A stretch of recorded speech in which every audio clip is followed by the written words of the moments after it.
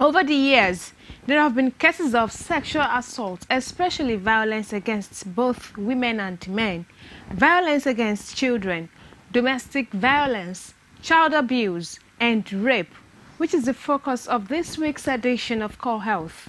And our guest for today is the Chief Executive Officer of Heart Minders Initiative, Funke Oguntuga, who is passionate about women and girls and who is also an advocate for rape victims. Hello and welcome. My name is Ibirunke Irenlovigbe. All right, okay, thank you very much, ma'am. Your organization is more on rape victims. Yes. You are an advocate for rape victims. Over the years, we've had cases of sexual assault, especially violence against women, men, children, especially domestic violence and all sorts of violence. And recently, you organized sensitization work against rape. So, what prompted that sensitization work? Our sensitization work has been in existence for 5 years now, and the main reason why we started the campaign against rape and sexual abuse that gave birth to the sensitization work is so that a lot of people will know more what they should and they shouldn't do, what to do in case it happens, what to do to, because we can't say because rape is in entirety the fault of the perpetrator. That does not say we cannot prepare ourselves. So one of the reasons why we are sensitizing the general public is to prepare them for eventualities so that they know that in the society that we are, rape exists and what can or can't be done to reduce it to the barest minimum. Because when you look at issues of rape, it is usually a case of repeated offenders. Repeated offenders in the sense that because we have been quiet for a long time, a lot of people don't actually speak up about rape. People prefer to protect the identity of the victim. In doing so, they end up protecting the perpetrator, which makes the person go at large. So when you hear about a rape case in a particular area, if you trace the history, it is usually a case of repeated offenders. Someone who has, raped someone and escaped the punishment, and then will go ahead and do it to another person. So part of the campaign of breaking the silence against rape and sexual abuse is to encourage victims to speak up so as to make sure that we don't have one person committing this offense on a sister, going to another sister, going to the friend, going to a mother, and thereby making like 5 to 6 people victim of one person. Okay. The issue of rape in Nigeria today has become an everyday crime. Yes. And Nigerians have continued to raise eyebrow over the crime and why it is on the increase. As an advocate, what do you think are the likely causes of this crime? The first cause of everyday that we're hearing about it every day is the culture of silence. The culture of silence. Like I said earlier, when something is bad, let's call it as it is bad. If I put something down, someone steals it. From Yoruba, I'm a Yoruba woman, and in Yoruba we say, "Olè ló máa ń sọ pé ibi tí oní nǹkan fi sí ò dáa," meaning that it is a thief that would say, "Why did you put your thing here? Why did you leave it in the open?" Do you understand? So it is a case of culture of silence. We have kept quiet for too long. Because we have kept quiet for too long, it has now become a case where we now suddenly know, oh, what we're doing was wrong. So everybody wants to speak up now. That is why you are hearing about it time and again now. Then we need to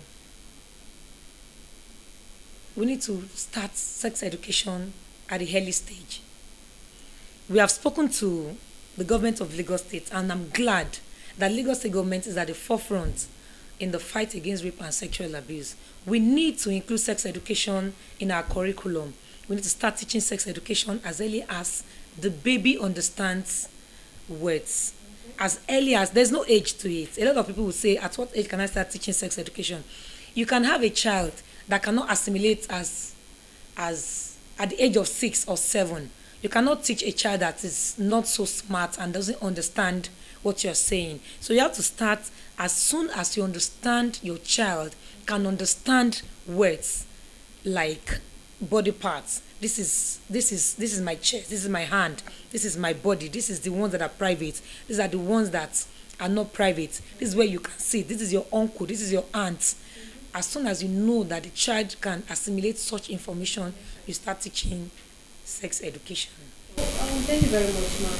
What do you think can be done now to address this menace from both government level and from relevant bodies, just like your own organization? Okay, for the government, governments need to be involved more in the fight against rape and sexual abuse, just like Lagos State. I will always use Lagos State as an example because recently we attended a conference organized by the First Lady, Mrs.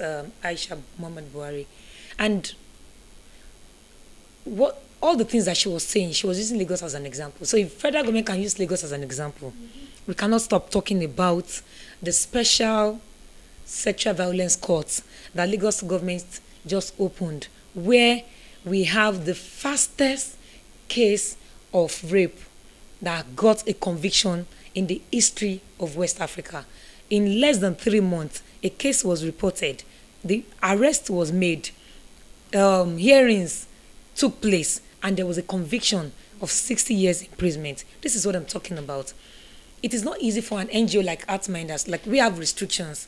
For instance, if anyone calls Heartminders to report a case of rape, my duty or the duty of any of our officers on ground is to receive the complaints and take necessary contact. And then we go to the Lagos State Domestic Violence and Response Team, or Mirabel, or Warif, or call the nearest police station. Then we make a complaint. And then we now get a letter to make arrest. We can't make arrest. We have to get RRS or the police to follow us and make arrest. When we make arrest, we'll pay to get our file taken to a court. We pay. I'm saying it on national TV. We'll pay. And then they will take our case there. And then they will now start looking for a lawyer. And then we'll start begging the victim to come and talk. We'll start begging the mother to come and do witness. Start begging police to bring the file. Bring this, bring that. But when a state is involved, you can imagine if Lagos State stands up to arrest you, you know you are in for trouble now. So we are getting faster justice. We are seeing a case where police now stands up to responsibilities. So government can be involved to make it easier for victims. When government are involved and a victim knows that, for instance, in Lagos, the person that is standing up for me is Governor Akinwumi Ambode, you can be sure that the victim will be a little bit relaxed. The person will have more confidence in the system. I'm not saying they don't have confidence in NGOs. As a matter of fact, part of Lagos State Domestic Violence and Response Team are NGOs like Mirabel, like Warif, like Stand to End Rape and the rest. Government needs to stand up to responsibility. As a matter of fact, the part of the things that the government owes us as citizens is to protect us. The issue of rape and sexual abuse is what is done against a citizen that has the right to be protected. So if government stand up, if every other state can join Lagos and have special courts and have their own body and have maybe small like a road court, like we have all these small courts that can try and make arrests, it will make the job easier. Well, at this junction, we will take a quick break. Please do stay with us.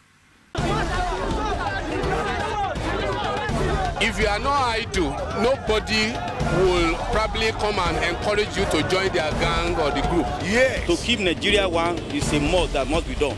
Nigeria is not going to break.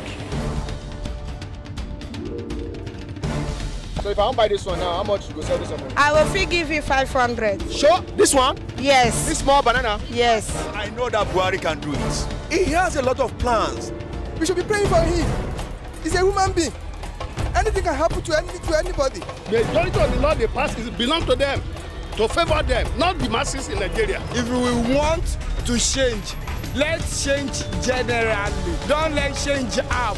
Let's change generally.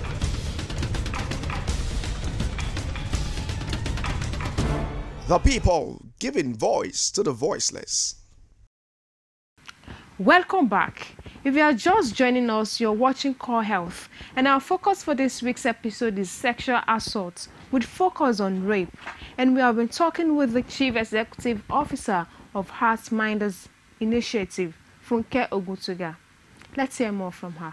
Okay, let's look at the issue of that 13-year-old girl we talked about. If we want to categorize that, it falls under pedophiles. You can call them pedophiles, but she's underage. Am I right? Yes. Pedophiles has nothing to do about the victim. Pedophile is about the perpetrator. Pedophiles is a mental disorder. It is a mental disorder, and it is the sickness of the perpetrator. It has nothing to do with the victim. Pedophiles are naturally, they are attracted to younger sex.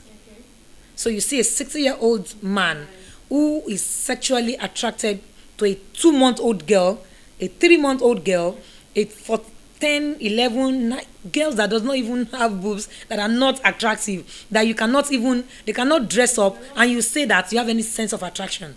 They don't have. The only thing is they are opposite sex and they're attracted to them. So pedophile is a case of a mental disorder of someone who is not okay. Because I don't think they're okay. They're not. They're not. So what we advise for pedophiles is to get help. Seek mental health help. Very much, ma'am. Looking at the laws we have in place for rapists, do you think we need better laws to address the issue of rape? No, we have law and our laws are okay. What we need are people who handles the law to do better than they are doing. We need the judiciary to stop throwing our files away. We need the police to stop telling our young girls to go and settle it at home. We need government to be involved and make sure that no rape case is in the courts more than 6 months. That's what we need. We already have the law. All right. Okay. Aside these laws and other government initiatives, what more can the society do? What can we do as a society? As a society, it's either you are there when it happens, or you heard about it. So if you hear about it, if you are there when it happens, it makes you a bystander. We call them bystanders. Okay. If you are a bystander, the least you can do is to make a report. If you are there when it happens, so we have a term now for that. If you see something, say something. If you see it happen, you don't need to, you can claim anonymous. Just call 112 if you are in Lagos. Call 112. If you are outside Lagos, call any number of any NGO. Heart Minders, we have a number. We'll pick calls from any state in Nigeria. We will refer it. Do you have your numbers? Yes, we have our numbers. Okay. So we need as citizens, as individuals, to be our brother's keepers, to make a report. When you see it happen, say it as a bystander. Well, at this junction, we will take a quick break. Please do stay with us. Over 2,000 communities in Nigeria, each with its unique story. Some real of comfort, most with its complaints. Whatever the story is from your community, we tell it. Let's journey together through streets, homes, markets, every nook and cranny to tell your story the right and the true way. Community Focus. It's all about you and your community. Welcome back. If you're just joining us, you're watching Core Health, and we've been looking at rape issues in Nigeria. Brought about of the issue of provocative dress. I said it's not about what the victim wears. So the people are saying that provocative dressing is to blame for the increase in rape cases. And just said it's not. People rape Ajias with hijab. In Iran. And I keep wondering, what is the attraction? You see, you know the way Indians, you know the way they dress. Yes. They have the highest rate of rape case in the world. It's not about what you're wearing. Okay, what is a 2-year-old wearing? What is a 3-month-old girl wearing? So let's use our sixth sense. It's not rocket science. It's not about what she's wearing. Yeah. It's not about what she drank. It's not. There's no excuse for rape. There's no excuse. There's no excuse for rape, and I'm saying it in capital letters. There is no excuse for rape and any form of sexual violence.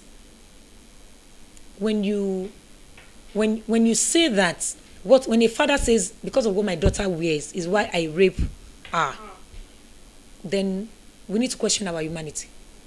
We need to ask ourselves if what I wear is what makes him rape her, then we see a lot of men go about in boxers, right?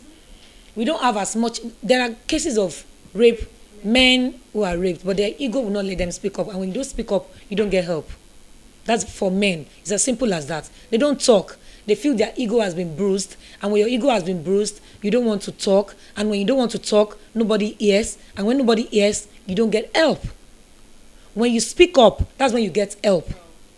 We have young boys that we are helping now, that men and women alike have destroyed by using them as sex objects. So we need to speak up. That's by the side. We need to change our orientation and stop the rape culture. We need to understand that what a lady wears is not a criteria for rape. Rape is rape. Rape is rape. It is an offense against humanity. It is an offense against God. But I've had some men say what a woman wears can easily attract them, can easily make them, have the urge. And then ask her out now. Toast her. Make advances. If you like her because of what she's wearing, make advances. Is that you get a yes or you get a no? Make advances. See, rape is a deliberate act. It is a conscious movement of the perpetrator, like that girl. You understand? It is conscious. The person makes preparation. It doesn't just happen. Somebody's not just going on the road. I'm going on the road and I say, I want to rape. It is a deliberate, conscious effort that somebody makes to hurt somebody else. So it takes preparation. You even see some rapists recently, I'm talking about a 2-day-old case. A concert in Enugu, Flavor, a popular musician, Flavor, organized a concert in Enugu. And men came with condom to gang rape girls. They came with condom. They were prepared. It looks to me like an arranged rape. So we can have arranged rape. There's arranged rape, yes. We've seen boys that ganged up together, broke into somebody's house because they want to rape the 13-year-old girl whom they claim does not greet them. Wow. 13-year-old. And 5 of them gang raped a 13-year-old girl. Arranged. Men take effort into coming to parties with sedatives to sedate a young girl so that they can have their way. Arranged, planned, conscious. They make efforts to do it. You will see people who would say, I have been watching her. That means you've been taking your time out of the time you're supposed to commit into being a better person. You're taking your time. You're planning to rape. So it doesn't just happen. Only few cases you see of people that is not known to the victim. Many of the cases, 80% of rape cases is melted out on victim by people they know. People that they know who planned to do it. So immediately after rape, steps should be taken. Don't tamper with the evidence. Under 72 hours, they can still take semen. If it's a case of defilement, if it's a child, then the defilement, the blood, the sperm, and those are the evidences. If it's a case of an adult, you can be sure that that one is either the person gets up immediately, try to clean herself up, so there's no evidence, and then because she's probably not a virgin, then we can't say there's a defilement. So, but of course, for every cases of rape, because it is by force, there is a forceful penetration, so there must be bruises. So if you submit yourself for test under 72 hours, we have laboratories in Lagos, both private and public, Lagos owned, that can get evidence to prove that there is a forced penetration. We have cases where they can still get little semen of the person, and then they match. Yes, and then they do matching, and then we get evidences. So don't tamper with the evidence. That's the first thing. The second step is to call the police. Rape is a conscious process of intimidation wherein perpetrators keep women and children, especially, in a state of constant fear. It is a crime which stigmatizes the emotions, a crime of insults, oppression that needs to be punished. According to experts, a rapist is a criminal and should not go unpunished. Rape and other forms of sexual harassment need the urgent and serious attention of family, institutions, civil society groups, government, and the international community if we really want to ensure a violence-free society for all. Well, this is how far we can go today on Core Health.